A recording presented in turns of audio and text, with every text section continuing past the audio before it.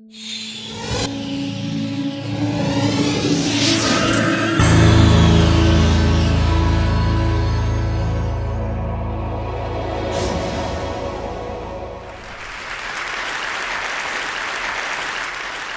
decided when I was asked to do this that what I really wanted to talk about was my friend Richard Feynman.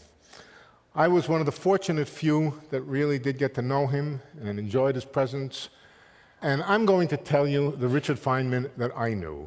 I'm sure there are other people here who could tell you about the Richard Feynman they knew, and it would probably be a different Richard Feynman. Richard Feynman was a very complex man. He was a man of many, many parts. He was, of course, foremost a very, very, very great scientist. He was an actor. You saw him act. I also had the good fortune to be in those lectures up in the balcony. They were fantastic. He was a philosopher. He was a drum player. He was a teacher par excellence. Richard Feynman was also a showman, an enormous showman. He was brash, irreverent. He was full of macho, a kind of macho one-upsmanship. He loved intellectual battle. He had a gargantuan ego. But the man had somehow a lot of room at the bottom. And what I mean by that is a lot of room, in my case, I can't speak for anybody else, but in my case, a lot of room for another big ego. Well, not as big as his, but fairly big. I always felt good with Dick Feynman. It was always fun to be with him. He always made me feel smart. How can somebody like that make you feel smart? Somehow he did. He made me feel smart. He made me feel he was smart. He made me feel we were both smart, and the two of us could solve any problem, whatever. And in fact, we did sometimes do physics together. We never published a paper together, but we did have a lot of fun. He loved to win. When these little macho games that we would sometimes play, and he didn't only play them with me, he played them with all sorts of people, he would almost always win. But when he didn't win, when he lost, he would laugh and seem to have just as much fun as if he had won. I remember once he told me a story about a joke that the students played on him. They took him, I think it was for his birthday, they took him for lunch, and they took him for lunch in to a sandwich place in Pasadena. It may still exist, I don't know. Celebrity sandwiches was their thing. You could get a Marilyn Monroe sandwich, you could get a Humphrey Bogart sandwich. The students went there in advance, and they arranged that they would all order Feynman sandwiches. One after another, they came in and ordered Feynman sandwiches. Feynman loved the story. He told me the story, and he was really happy and laughing. When he finished the story, I said to him, Dick, you know, I wonder what would be the difference between a Feynman sandwich and a Susskind sandwich. And without skipping a beat at all, he said, well, a Susskind sandwich, they'd be about the same. The only difference is a Susskind sandwich would have a lot more ham. Ham as in bad actor. Well, I happened to have been very quick that day, and I said, yeah, but a lot less bologna.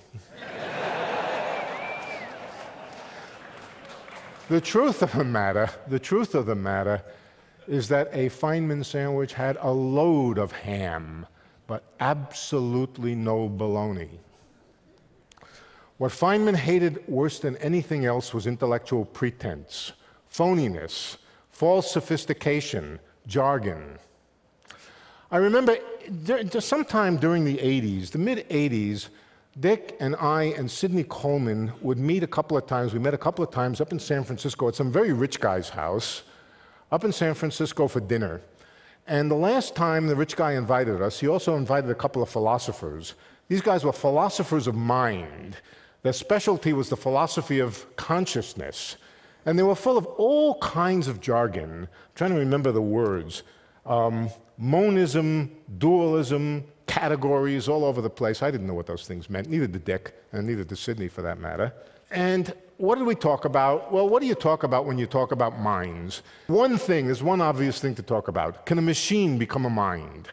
Can you build a machine that thinks like a human being, that is conscious?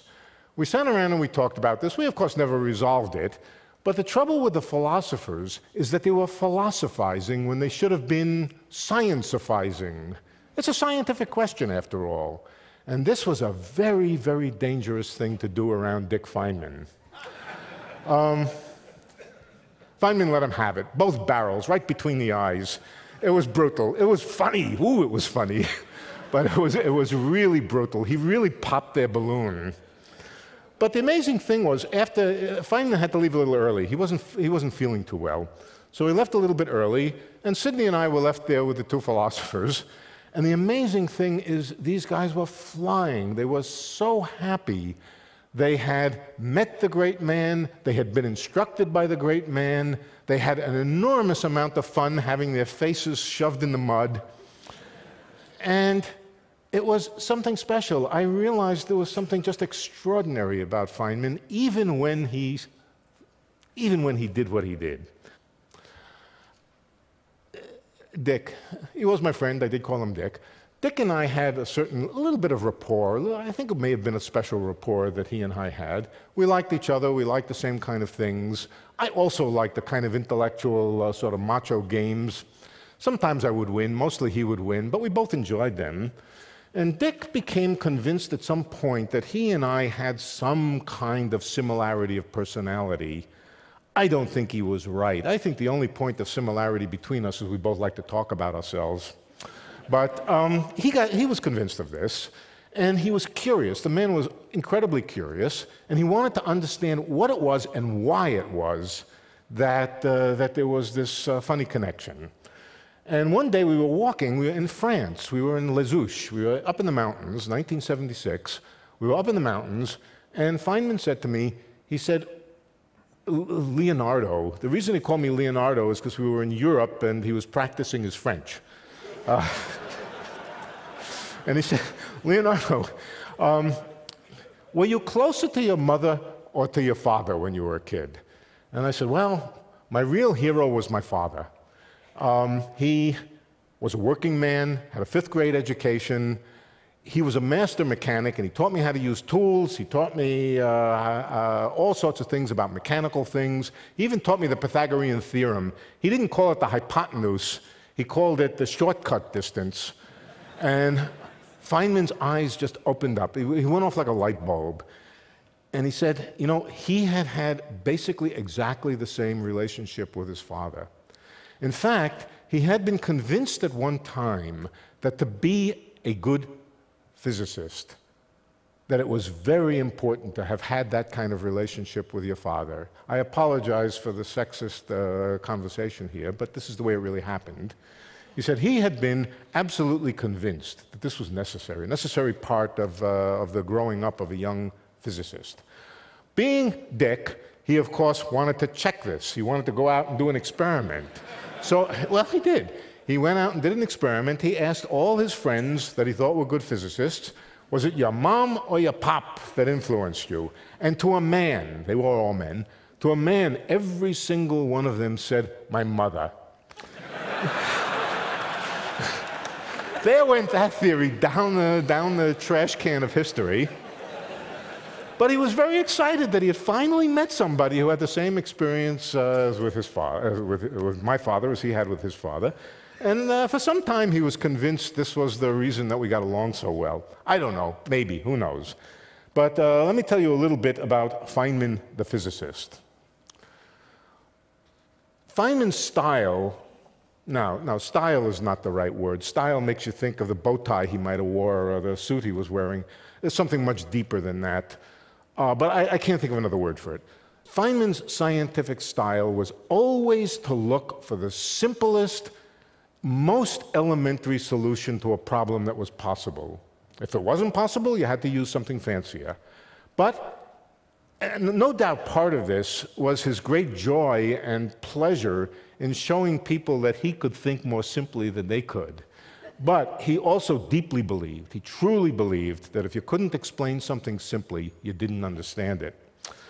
In the 1950s, people were trying to figure out how superfluid helium worked. There was a theory. It was due to a Russian mathematical physicist, and it was a complicated theory. I'll tell you what that theory was soon enough. It was a terribly complicated theory full of very difficult integrals and formulas and mathematics and so forth. And it sort of worked, but it didn't work very well. The only way it worked is when the helium atoms were very, very far apart. The helium atoms had to be very far. And unfortunately, the helium atoms in liquid helium are right on top of each other. Feynman decided, as a sort of amateur helium physicist, that he would try to figure it out. And he had the idea, a very clear idea, he would try to figure out what the quantum wave function of this huge number of atoms looked like. He would try to visualize it, guided by a small number of simple principles. The small number of simple principles were very, very simple. The first one was that when helium atoms touch each other, they repel. The implication of that is that the wave function has to go to zero, has to vanish when the helium atoms touch each other. The other fact is that the ground state, the lowest energy state of a quantum system, the wave function is always very smooth, has the minimum number of wiggles.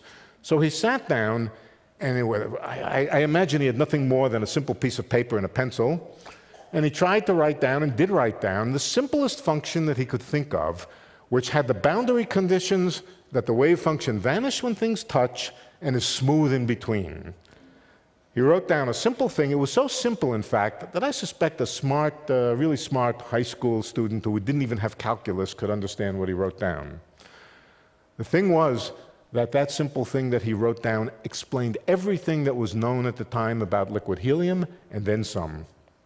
I've always wondered whether the professionals, the real professional helium physicists, were just a little bit embarrassed by this. They had their super powerful technique, and they couldn't do as well. Incidentally, I'll tell you what that super powerful technique was. It was the technique of Feynman diagrams. He did it again in 1968.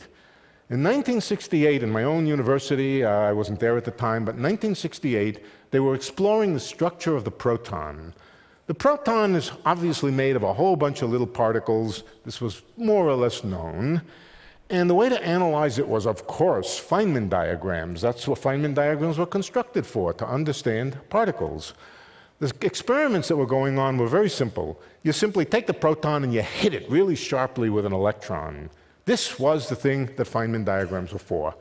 The only problem was that Feynman diagrams are complicated. They're difficult integrals. If you could do all of them, you would have a very precise theory, but you couldn't. They were just too complicated. People were trying to do them. You could do a one-loop diagram. Don't worry about one loop, two-loop. Maybe you could do a three-loop diagram, but beyond that, you couldn't do anything. Feynman said, forget all of that. Just think of the proton as an assemblage of a swarm of little particles. He called them partons. He called them partons. He said, just think of it as a swarm of partons moving real fast. Because they're moving real fast, relativity says the internal motions go very slow.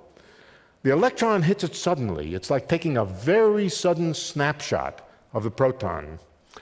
What do you see? You see a frozen bunch of partons. They don't move, and because they don't move during the course of the experiment, you don't have to worry about how they're moving.